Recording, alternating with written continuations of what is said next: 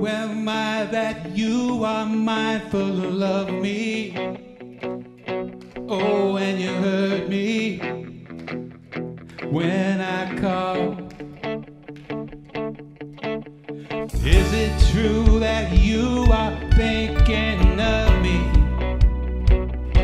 Oh, how you love me. It's amazing. I am a friend of God. I am a friend of God.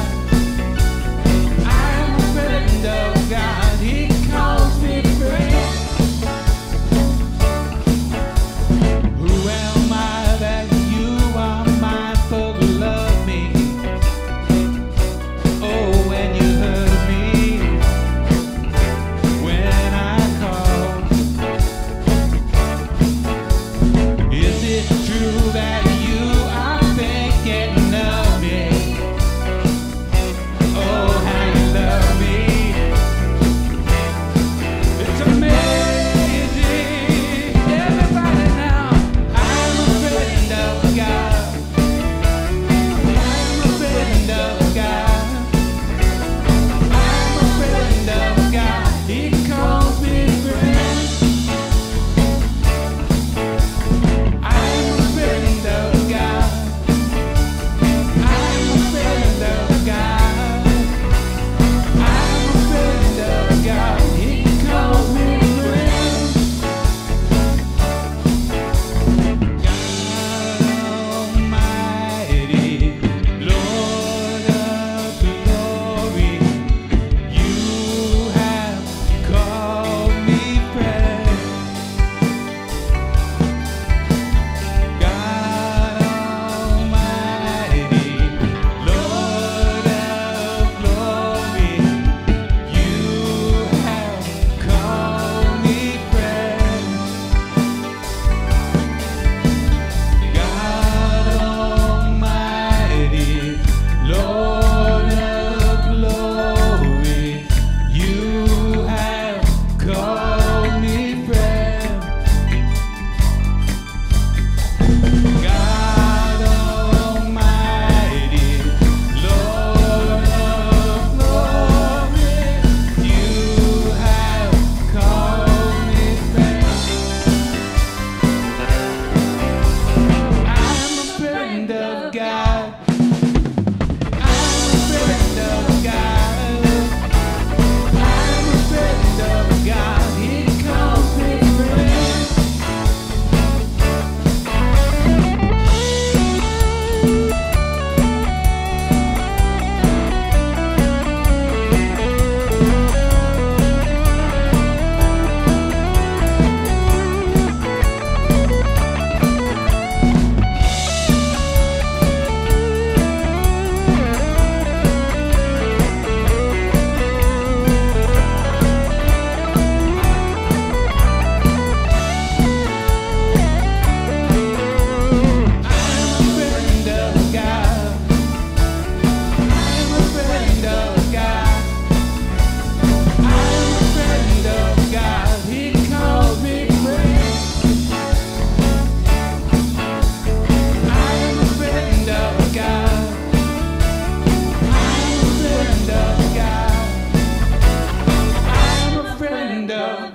He calls me friend.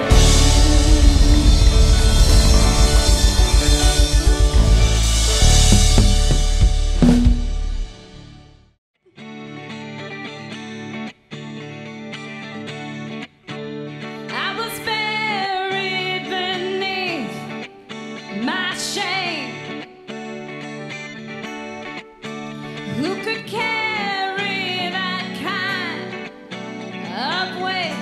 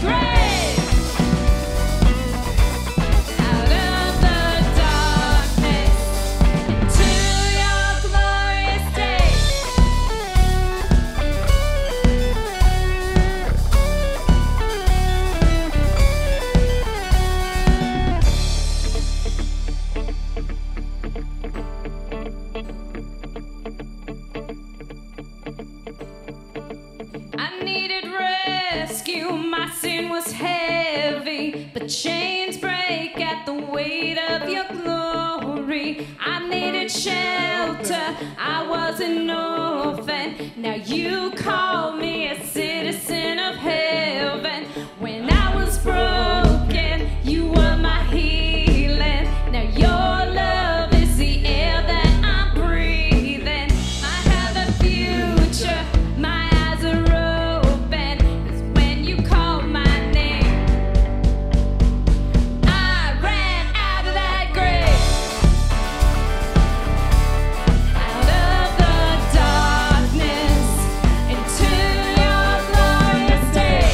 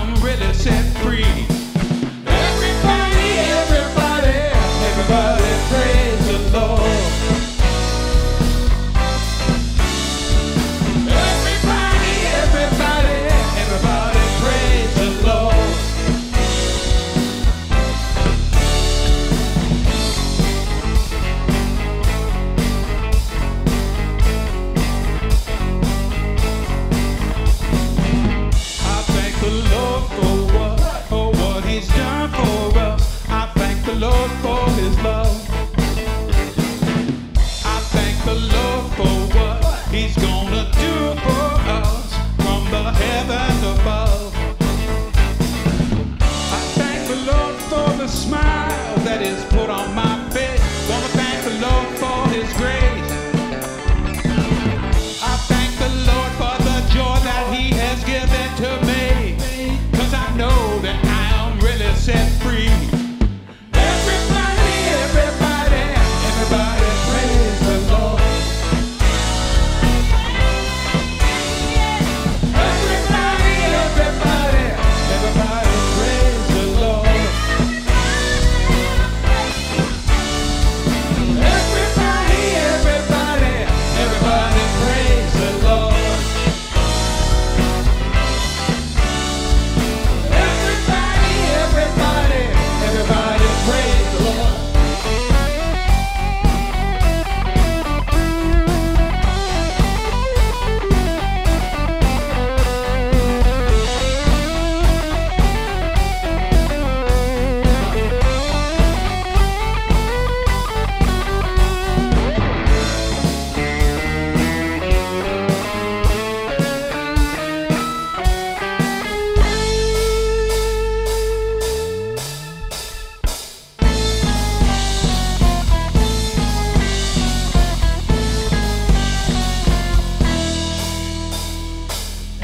Everybody, everybody, everybody praise the Lord. Everybody, everybody, everybody praise the Lord.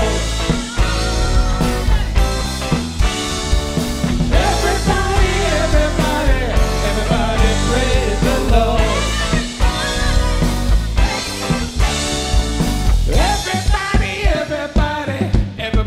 praise the Lord. Everybody,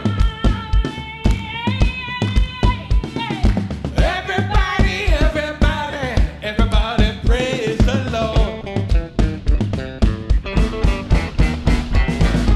Everybody, everybody, everybody praise the Lord.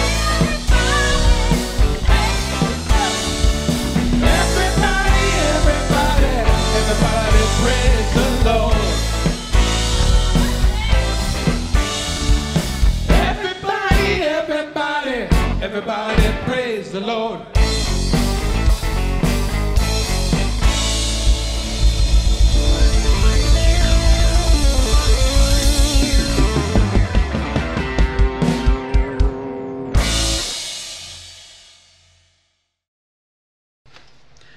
Greetings, everyone.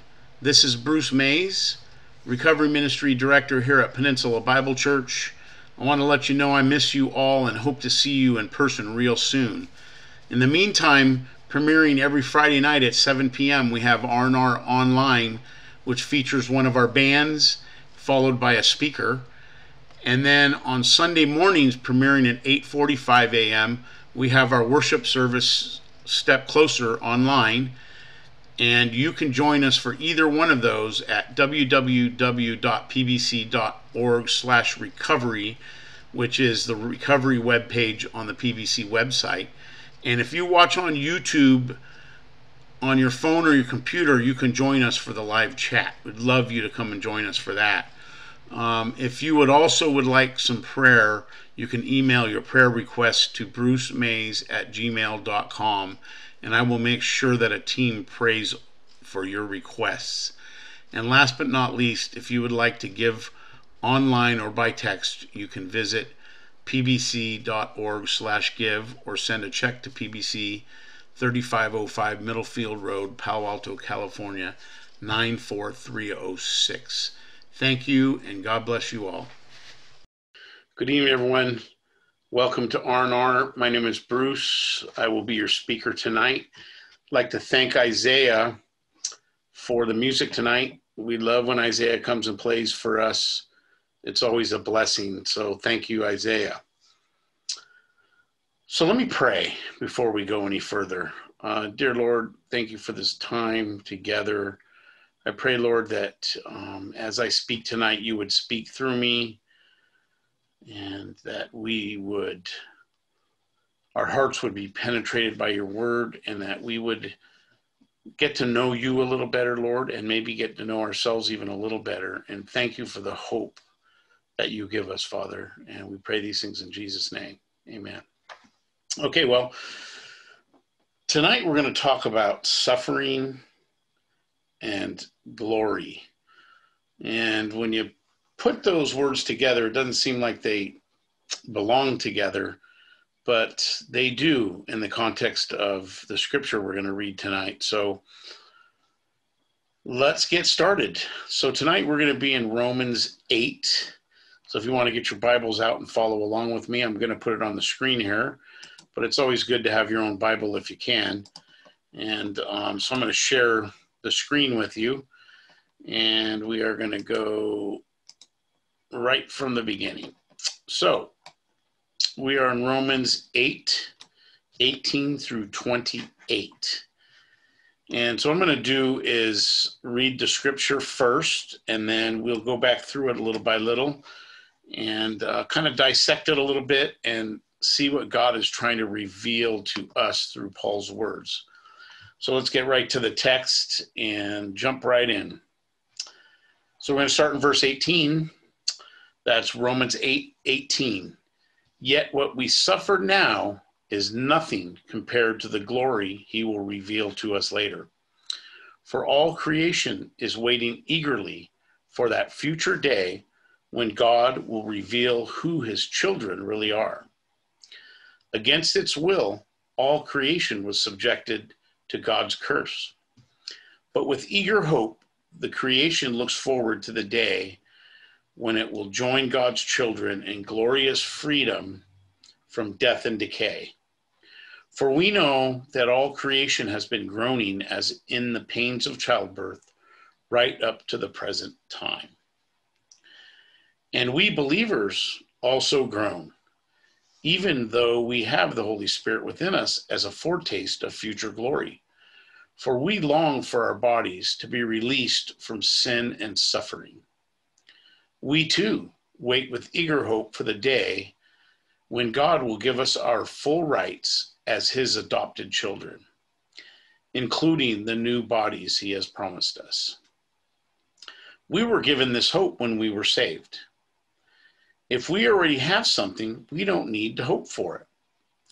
But if we look forward to something we don't yet have, we must wait patiently and confidently. And the Holy Spirit helps us in our weakness. For example, we don't know what God wants to pray for, but the Holy Spirit prays for us with groanings that cannot be expressed with words. And the Father who knows all hearts knows what the Spirit is saying. For the Spirit pleads for us believers in harmony with God's own will. And we know that God causes everything to work together for the good of those who love God and are called according to his purpose for them. That's a lot of scripture. And tonight's message I have entitled Incomparable Glory. Incomparable meaning that nothing compares to it. The glory we're talking about here is there's nothing in our experience that can even grasp the glory we're talking about here. It's too big, I think, for our imaginations to grasp. So that's why it's called incomparable glory, because God's glory is incomparable. And I'll explain as we go along here. So let me give you a little context here. Jesus in chapter 7, or Paul in chapter 7 talks about how he wants to do the right thing, but he doesn't have the power to carry it off. And the things that he doesn't want to do, he does. And he realizes that it's not him, but it's the sin that lives in him that is causing these, for him to do these things, causing him to stumble. The brokenness that we're all born with. We're all born into sin, and our natural tendency is to sin. And because we don't have the power to stop, only God has the power. And when when sin separated us from God, we didn't have that power anymore, which is why Jesus had to come down to die for us so that we could, so the part that was severed between us and God, the spiritual part that was severed between man and God, could be repaired. And that's why Jesus came down to die on the cross. So that's in verse 7. And then verse 8, Paul starts to talk about the life in the Spirit. On now that we are saved, now that we are new creations, we now have the ability to choose the Spirit over the flesh. And what I mean by that is that before we were saved, before we became new creations, we only had one power to draw from. That was from our own power, our own what they call in the Bible the flesh, our own abilities and our own power. And when the Holy Spirit comes into us, and that we now have the ability to choose the power that can overcome sin and things in our lives that are ugly and that are not pleasing to God. And so now we actually have a choice in these matters. And so before the verses we started, we're going to go to verse 17, which says this. It says, and this is Romans 8:17, the verse before the verses we just read. And since we are his children, we are his heirs. In fact, together with Christ, we are heirs of God's glory. But if we are to share his glory, we must also share his sufferings. And so that's where glory and suffering come together. If we want to have God's glory, we're going to have to share in the suffering, in his suffering. And that's a hard thing to grasp. But now that we're new creations and we have the Holy Spirit living in us, we are able to walk through the suffering that we're sharing so that we can share his glory later. Now, don't get me wrong. If I didn't have the Holy Spirit inside me, I would not be able to sustain sharing in his suffering. The only reason that I can is because the Holy Spirit lives in me. Now, this is only available to those who have professed their faith in Christ. And if you're in recovery, like I am, I tried to quit drinking and drugs and tried to live the correct way many times in my own strength, and I never could do it. And it got to the point to where I was so bankrupt from my own resources. My own resources were bankrupt, so I had to reach out to God in desperation to come into my life and save me. And that's what happened. And now that I'm in Christ, now that the Holy Spirit lives within me, I get to share with God's glory. But first, I need to share with this in his suffering, this side of heaven. And we all going to have to do that. All of us that believe are going to have suffering. You know, I thought when I first came to Christ that my suffering would be over. I was sadly mistaken. As a matter of fact, when I got baptized and turned my life over to Christ, I had the worst 2 months of my life just following that. But the thing is I had to go through that to get to the point to where I could give it all to God. I had to be at the end of myself and bankrupt.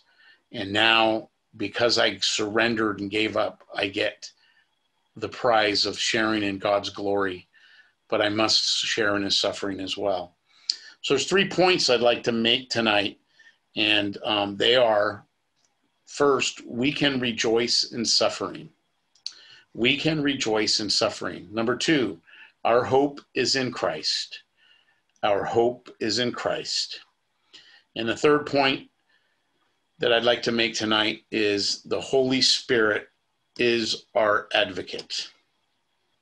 The Holy Spirit is our advocate. So we will start with the first point, we can rejoice in suffering. I never thought in my life until I came to Christ that I would ever rejoice in suffering. I'm one to complain and moan and complain when anything goes wrong, when I'm hurting in any way, when I'm suffering in any way. That's the way I was until I came to Christ. And I still complain once in a while, but it's nothing like I used to, because I know that this suffering isn't going to last forever. And then I know I have something to look forward, that this suffering isn't going to last forever. So let's go to the text here. We can rejoice in suffering. And verse 18 says, "Yet what we suffer now is nothing compared to the glory he will reveal to us later." So basically, he's comparing the suffering that we have to what God is going to reveal to us later, and saying that it doesn't even compare, that we won't even think twice about the suffering that we've endured here on this planet, on this earth,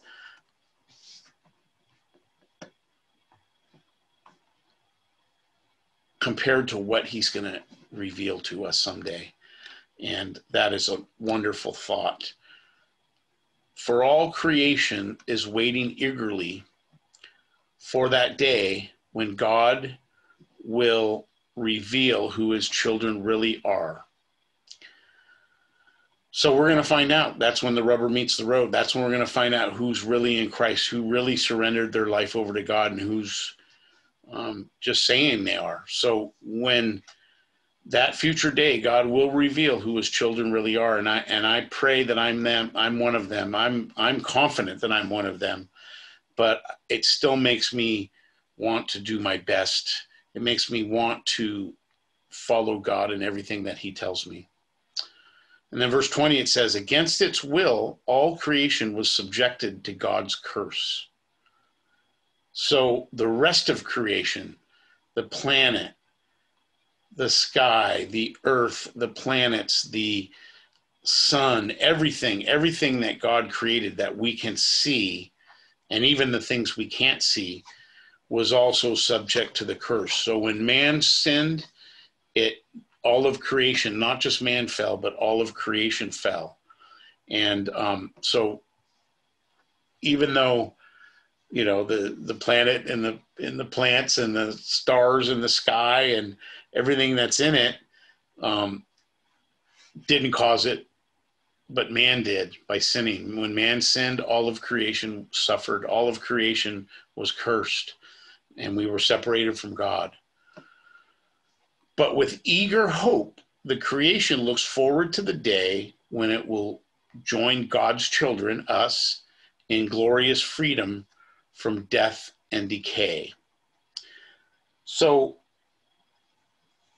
what's happening right now is that we are in bondage to death and decay right now because of sin in the world, because sin was introduced into the world. Everything is dying and decaying, not only our bodies, but the earth itself, the sun itself, the planets, the stars. There's a scientific term called the second law of thermodynamics, which means that everything is decaying, everything is winding down. It's like everything is going to die. Everything is dying as we speak. My body's decaying. Everything on the earth is decaying and dying. And that's because the sin was introduced into the world. The good news is in verse 22, it says, "For we know that all creation has been groaning as in the pains of childbirth right up to the present time." Now, childbirth, as you know, is very painful. And thank goodness I didn't have to experience it.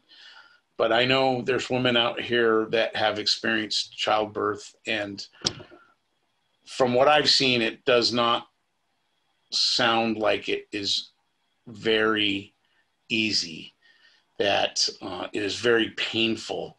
And so Paul here is comparing the creation's groaning from death and decay is as in the pains of childbirth. So when a woman has a child, when she's having the child, she suffers and it's intense pain. But when the child comes out, all that pain and suffering is all forgotten because of the glory that's in her hands, her new baby. And that's what creation is groaning for its new, for a new heavens and a new earth. And so it's just like childbirth. Everything, all the suffering and pain is all worth it in the end, because at the other end, the other side of once the child is born, all the suffering and pain is forgotten because of the glory that's beheld. So that's a pretty good picture. And I don't think I could make a better picture than that myself. So I'm not going to try.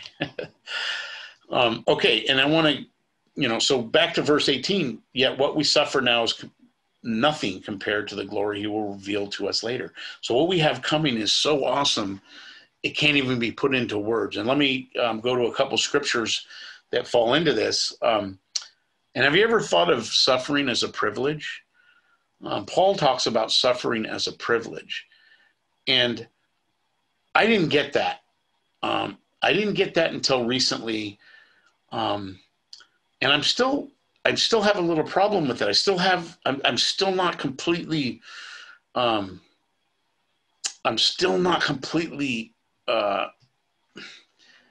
at this place where when I suffer that I can consider it a privilege all the time. Because like I told you before, I'm a complainer and a moaner and a whiner sometimes when things don't go my way. But I do know that I have the hope that is coming, that God's going to reveal to me. So in Philippians 1:29, the New Living Translation says this: "For you have been given not only the privilege of trusting in Christ, but also the privilege of suffering for him." And Paul considered it a privilege to suffer for Christ because of what was coming, because what he knew was coming, for the glory that he knew was going to come. And so that's how Paul saw it, that it was a privilege to suffer for Christ. And I'm getting there. I'm not all the way there yet, but at times I understand it and I can live it out. And God is, he is sanctifying me right now so that I can walk through suffering. I have the Holy Spirit living in me so I can walk through suffering. It's the only reason I can. If I didn't have the Holy Spirit, I would be complaining and whining all the time. And that's not the man I am anymore. And then in 2 Corinthians 4:17, English Standard Version says this: "For this light momentary affliction is preparing for us an eternal weight of glory beyond all comparison." Now, if this was you or me that wrote this scripture, it probably wouldn't mean as much compared to when that Paul wrote it, because Paul was beaten, stoned, shipwrecked, thrown in jail, left for dead. Paul went through 100 times more pain and suffering than you and I will ever go through. And he still calls that a light momentary affliction. Suffering, he calls a light momentary affliction. That is crazy, but it's true. And so when we're suffering, we're in the middle of pain and suffering, we can remember that what God is going to bring to us, what God is going to put into our life, is far more glorious than anything we've went through. So whatever pain and suffering we go through, we won't even think about it anymore after God reveals his glory to us. That's a great, great promise. And I live in that promise. And when I looked outside that window and saw this world looking like it's burning and that it's going to end someday, this fills me with hope.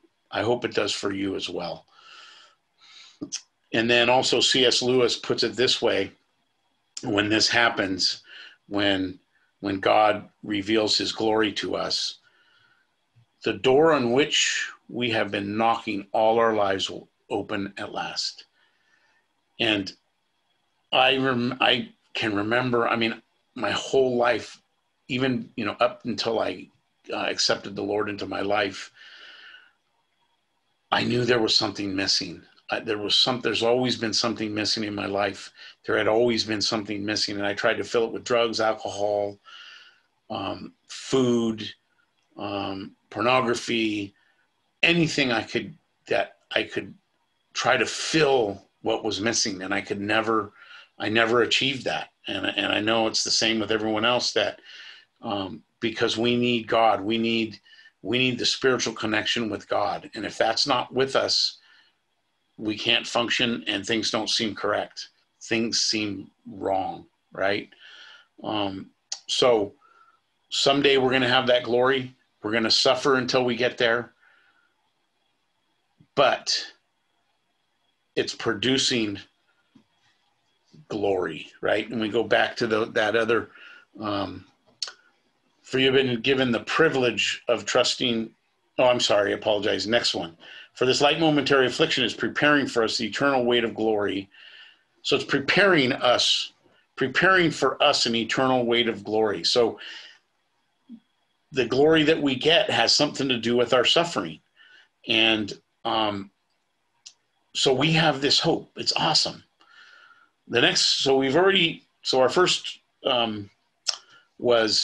Our first point was we can rejoice in suffering because of the hope that we have. Our next one is our hope is in Christ. So let's go to the text. And we believers also groan, even though we have the Holy Spirit within us as a foretaste of future glory. For we long for our bodies to be released from sin and suffering. So not only does the creation groan, but we even groan. And even though we have the Holy Spirit that's within us as believers, if you've accepted Christ and the Holy Spirit lives within you, then you've had a foretaste of the future glory. I know I have, because I know I never really had a life until Jesus came into my life. And I never had the power to walk through things and overcome things. But since the Holy Spirit's come in me, I've been able to overcome some things. And I know that's because the Holy Spirit's within me. And that's just a taste of the glory that's to come. That's just a small down payment. That's just a small taste of what's to come. And so if we long for our bodies to be released from sin and suffering, and we can do this, we can walk through this because our hope is in Christ, because we've accepted Christ and we believe what he says. And our hope is that God promised us to end our suffering someday and to be released from sin and suffering. When we came to Christ, we are released from that, but not 100%, not completely. When the new heavens and the new earth come, we will see God's glory. We will see something that we can't even, even the great apostle Paul can't even compare it, can't even describe it. And we can't describe it. It's something that's beyond our imagination. So he goes on to say, we too wait with eager hope for the day when God will give us our full rights as his adopted children, including the new bodies he has promised us. So the creation waits, groans like we groan. Creation groans, we groan with eager hope for the day when God will give us our full rights, when we'll see the full glory, when we'll see his promises come to fruition. This is what allows us to walk through suffering, because the hope that we have in Christ. He has promised us, it says, including the new bodies he has promised us. So we're promised something. We've been given a down payment with the Holy Spirit, which means that his promise is going to happen. His promise is going to come true. He's not going to back out on his promise. That's why he gave us a foretaste of the Holy Spirit within us, so that we could have this hope in us. It says we were given this hope when we were saved. And how were we saved? We surrendered our lives to Jesus Christ. We invited him to be the Lord and Savior, the Lord of our lives, and he saved us. That's how we got this hope.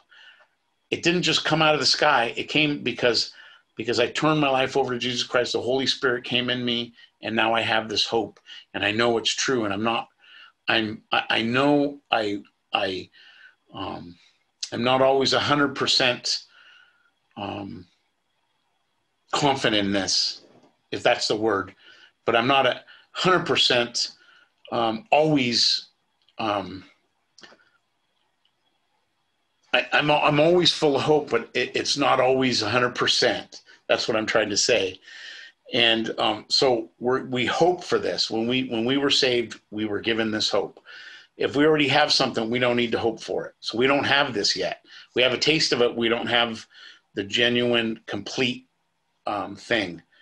But if we look forward to something we don't yet have, we must wait patiently and confidently.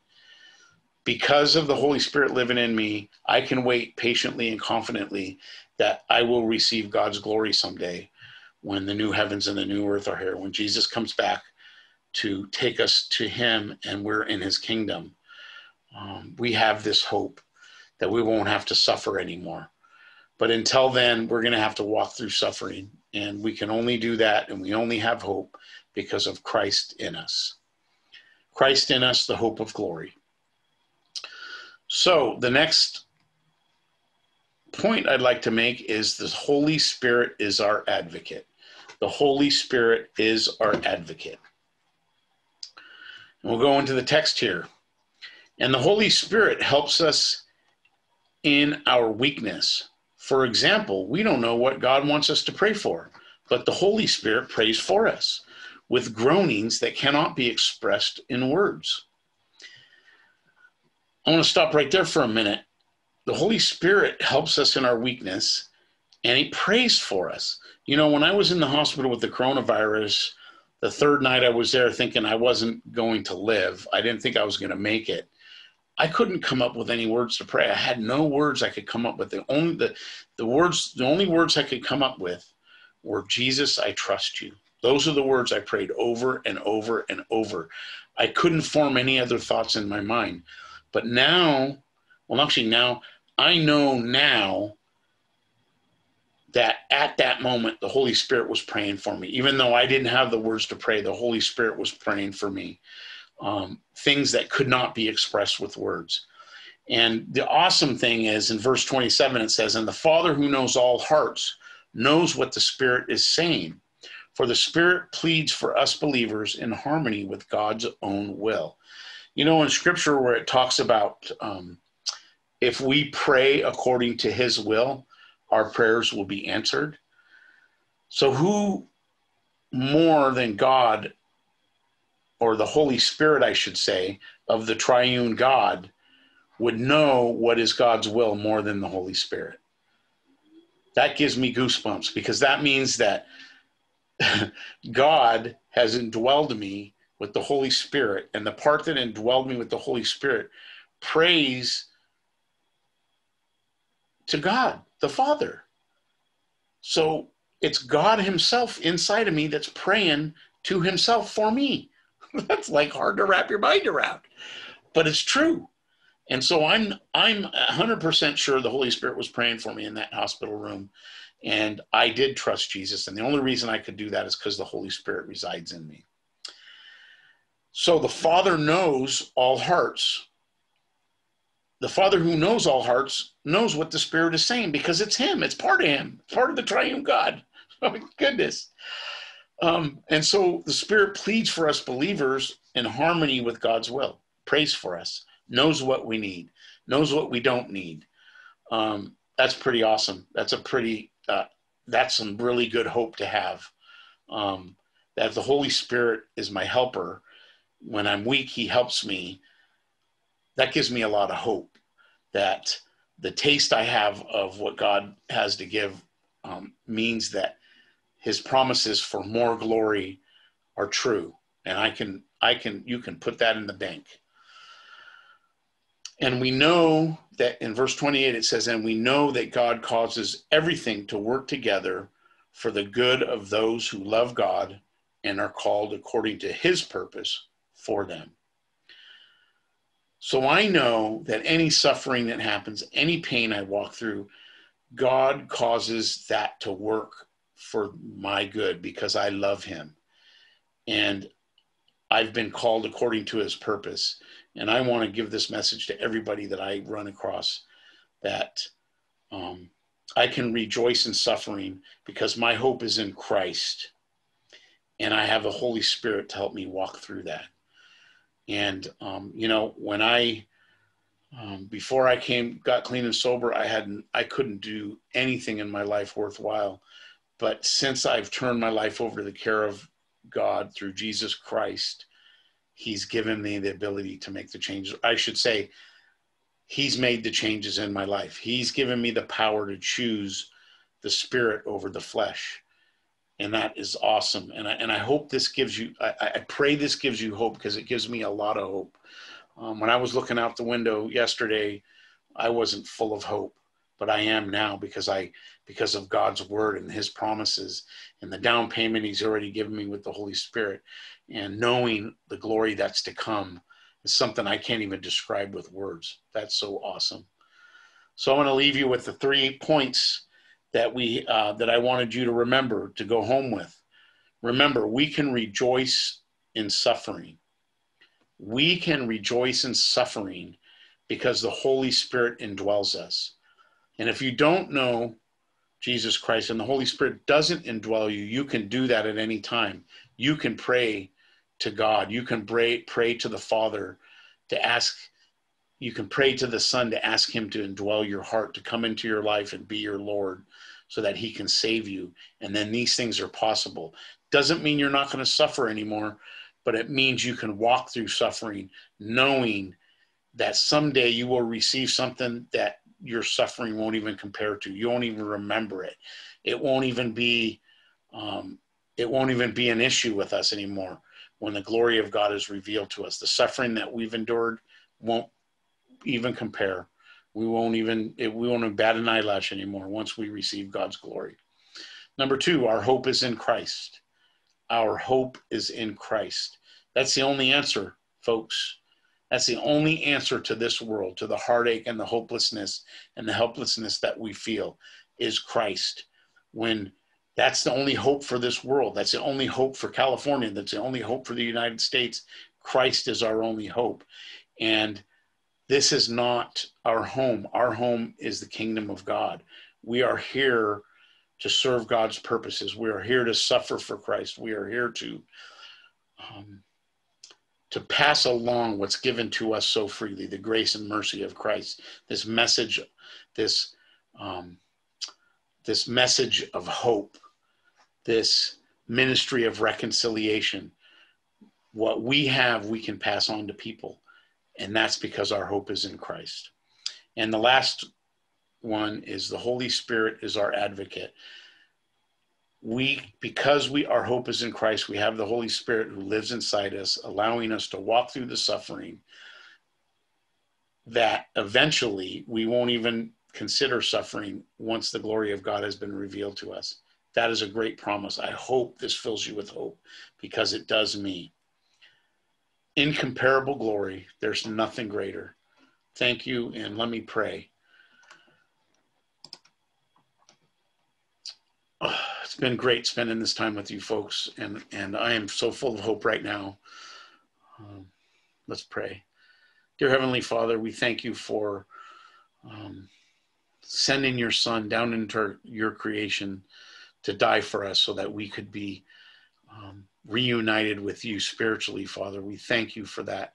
We thank you for that wonderful hope that you've given us, Lord. We thank you for the Holy Spirit that resides in us, so that when we thank you, Lord, that we can suffer for your sake, Lord.